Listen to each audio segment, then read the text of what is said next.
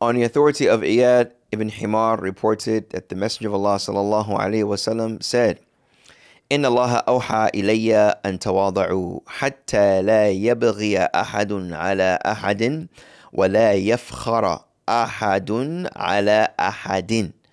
The Prophet sallallahu alaihi wasallam said, verily Allah has revealed to me that you must be humble towards one another, so that no one oppresses another or boasts to one another. And this is recorded by a Muslim.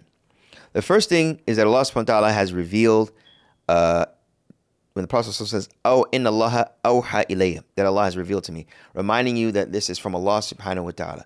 And ultimately for us to know that the Prophet sallallahu alaihi wasallam speaks from Allah subhanahu wa ta'ala. It's revelation. But here, just to remind you of the importance of the matter, to show that this is a very important matter in regards to our behavior for men, particularly where humility from the aspect of strength is something that can either make you look oppressive or look very positively dangerous. And we'll talk about it.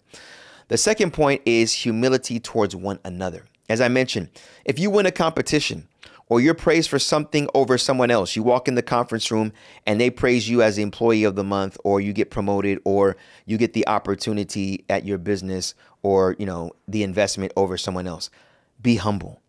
Praise the other person for the efforts that they make. You can always praise a person for their efforts, even if they're not good enough, and everyone knows, and they probably know.